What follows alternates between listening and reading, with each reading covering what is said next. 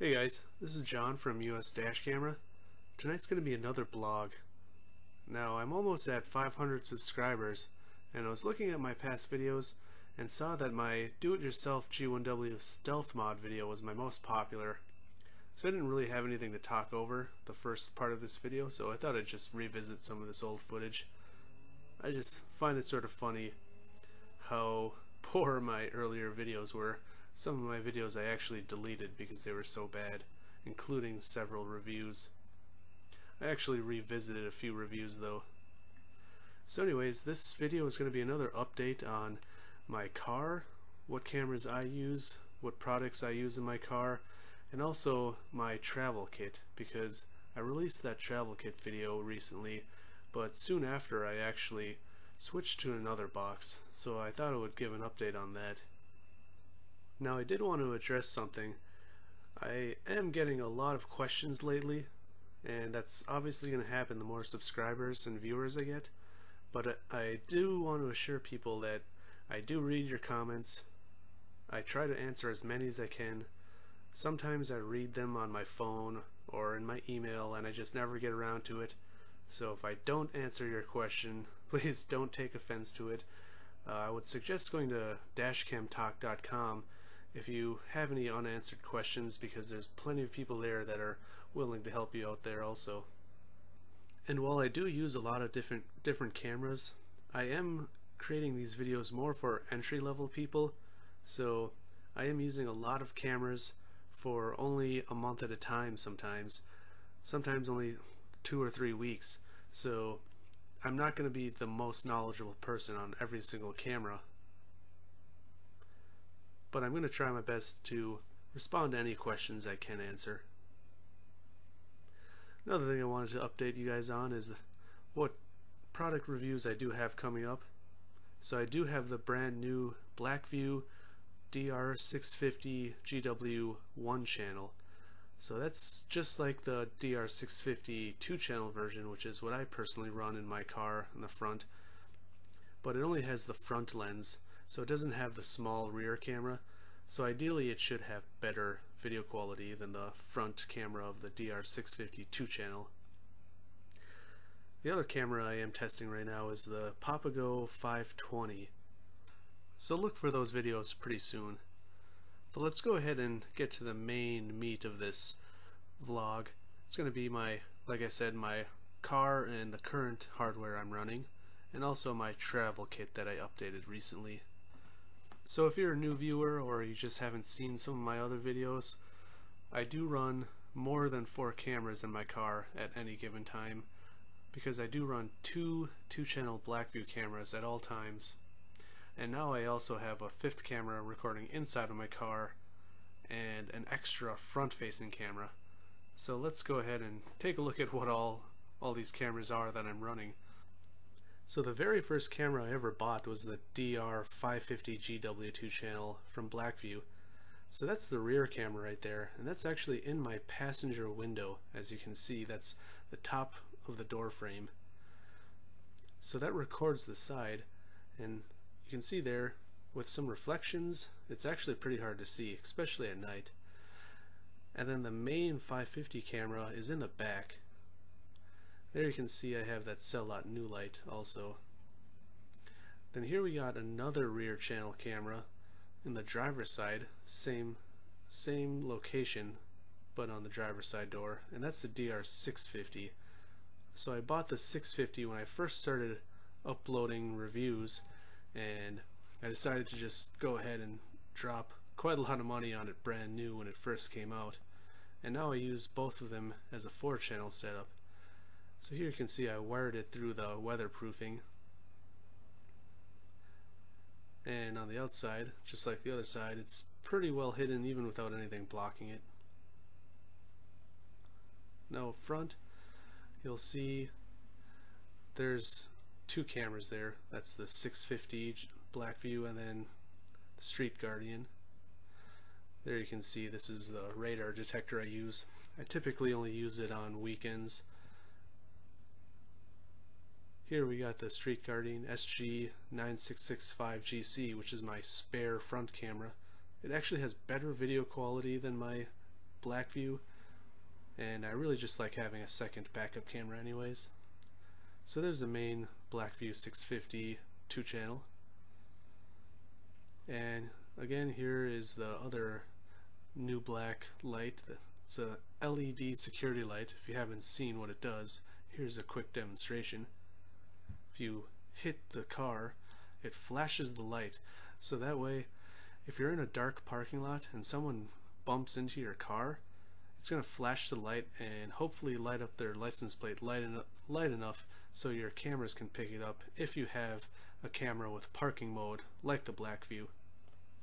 So powering all these cameras was a little tricky at first, but here you can see I do actually have a cigar adapter with 3 plugins mounted in my glove box. And this is what actually connects to my Street Guardian up front, and then the 2 extra ports are typically for any other cameras I'm testing for review purposes. So that cord comes up through the roof liner. Then here I got a Cellink B battery with the expansion also, and this powers both my 650 and 550 Blackview cameras. With all the cameras I have, it does put quite a lot of pressure on my car battery, so these allow my cameras to record when my car is parked and off for a longer period of time. And here you can see I got a couple switches under my driver's side door to turn them off manually if I don't want them on when my car is off. That way it saves the Cellink and car batteries power. So with this system I rigged up, I'm able to keep the batteries out of the way, pretty hidden, and still have full control over if I want them to record or not while my car is parked.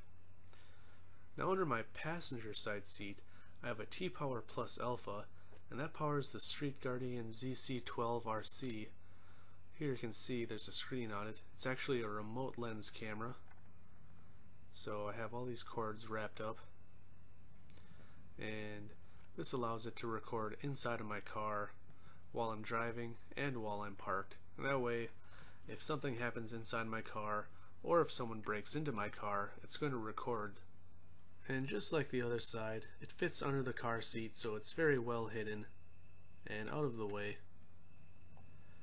So the lens of the camera is in my dashboard, so I did actually take my dashboard apart to install this remote lens camera facing me, the driver, so it records the entire inside of the car, including outside the driver's side window and passenger side window. So this could be useful in a traffic stop. And with the DBPower Plus and the motion detection of the camera, it can actually record anyone getting into your car. Now this camera is actually always buffering the last 5 seconds when it's in motion detection mode. So there you can see I showed up on screen 5 seconds after. It triggered the motion detection and saved the last 5 seconds plus the next 25 seconds or however long it senses motion. So this could be a really good camera for parking mode. This could also make a really good camera for taxi drivers or Uber drivers, because if you install it somewhere on your dashboard, even without doing it as intricate as I did, it can record the whole inside of your car. So here's my new travel kit.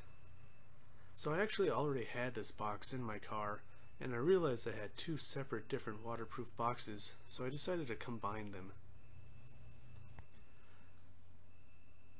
This basically includes everything I would bring with me when I'm driving a work vehicle or if I'm on a road trip with someone else. My main travel camera is actually a Mobius, but here's a couple extension USB cables.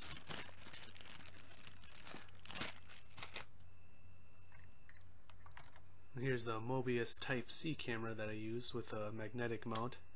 This is a radar detector suction cup mount. Here's a power cable for the Mobius, mini USB, and it's really long with a Velcro strap to keep it all organized. Here's the USB adapter in case I don't happen to have one or someone else doesn't have one in their car. And just in case, I also have this micro USB cable. So here's the little kit that came with the Mobius and the battery. So one of my Mobius cameras I put a supercapacitor in, so that was the battery that came out of it. The one in this kit actually has a battery though, because sometimes I use it unplugged actually. Here's just a memory card reader.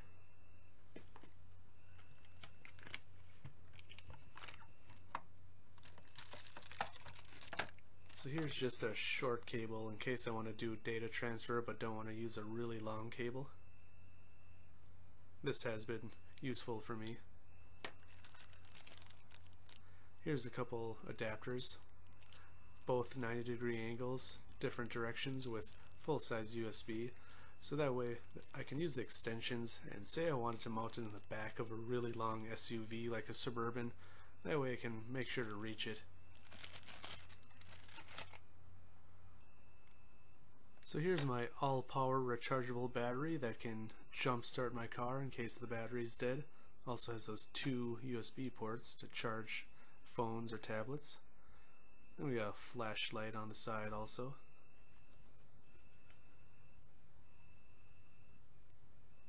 A couple different flash modes.